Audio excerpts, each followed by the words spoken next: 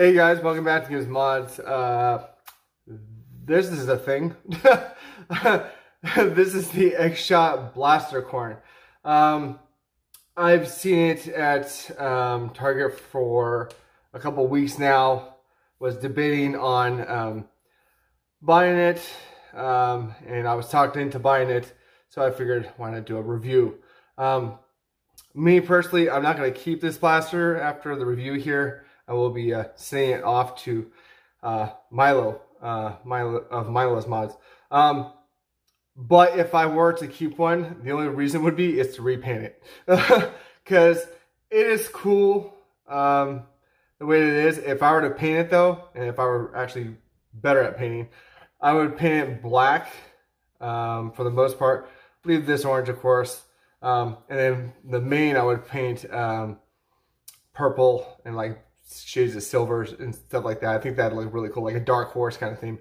I think that would look really cool. But I digress. Let's go over the blaster itself as is. It says it comes with 16 darts, and it looks like those are the new kind of darts there, waffle heads. And these are actually pink and purple darts.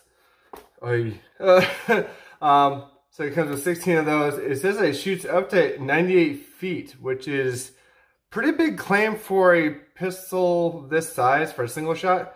We'll see. This blaster does have a slight gimmick. When you push on the trigger, it does slightly flap the wings there. Interesting. All right, so there's that. On the back, it's pretty self-explanatory. It's a direct prime. You could probably mod this. I'm thinking. Let me know if you guys want me to mod one of these. I will go and buy another one because I think this is only like $8 at Target. Since it is a almost like a T-pull in the back, a direct prime, you could potentially put something bigger in here. But yeah, let's go ahead and get out of the package here and let's see what it does.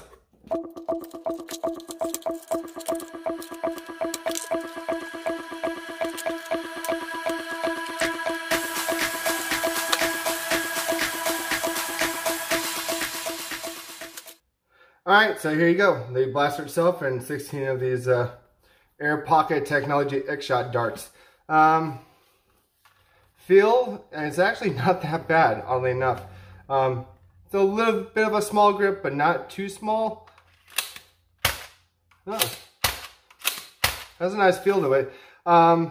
It does have a dart post in there, so you could potentially remove that. It has an air restrictor I can see in there. So yeah, that might be able to be modded. And then of course you got the little gimmick there.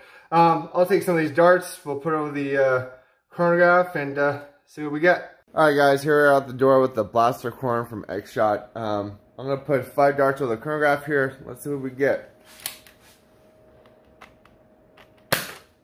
78.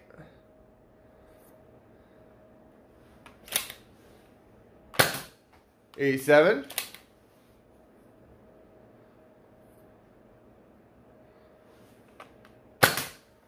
87 again.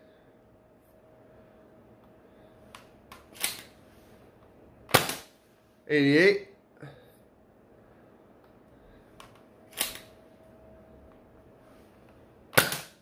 87. So, except for that one, it looks like 87, 88 is the average, which is not bad for a little blaster like this. I think if you probably take out the air restrictor, take out the little dart post, you can put short darts in it, probably hit over the 90s. You might be able to put a bigger spring in this just by the feel of it. I think it could probably take something a little bit heavier. I don't know what exactly. But I almost want to get another one just to see if I can mess with it and then paint it, of course. But yeah, for $8, not a bad pickup at all. If you want to get yours, go to Target.com. I'll have the link up. This is only $8 if you're interested. But other than that, guys, I am Games Mods. Please like, follow, share, subscribe as usual, and I will see you guys in the next video. All right, bye.